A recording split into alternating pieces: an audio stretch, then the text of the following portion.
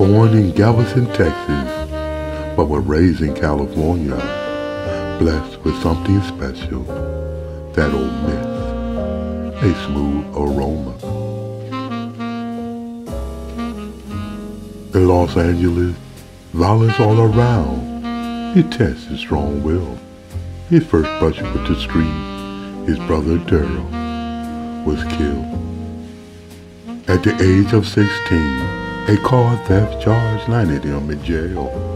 Burglarized houses, drank, and gang fights are also part of his tale.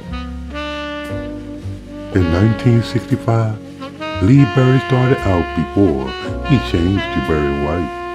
He started behind the scenes to produce and to write. He has been described as one of the architects of the disco craze in an era of flashy and colorful clothes and drug-induced age. In 1970, he joined up with two sisters and his future wife. Love Unlimited Orchestra immediately changed Barry's life. From that point on, he ran off numerous and memorable hits, dazzled crowd with his silky smooth voice and his baritone wit.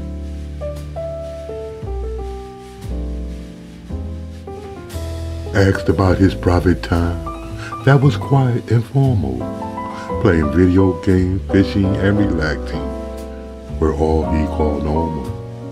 In 1974, Barry boycotted the Grammy Awards.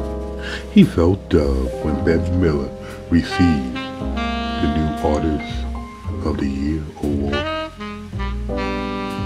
In this performance career, he sold over 100 million copies worldwide. You couldn't get away from his sound if you were trying to hide.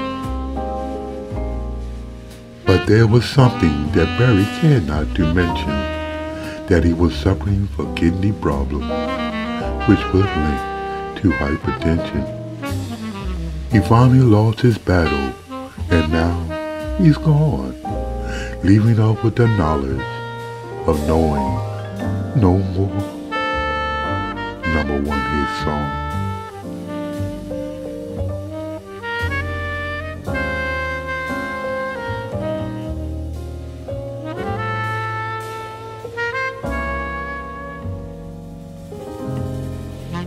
The soulful story of the legendary Barry White.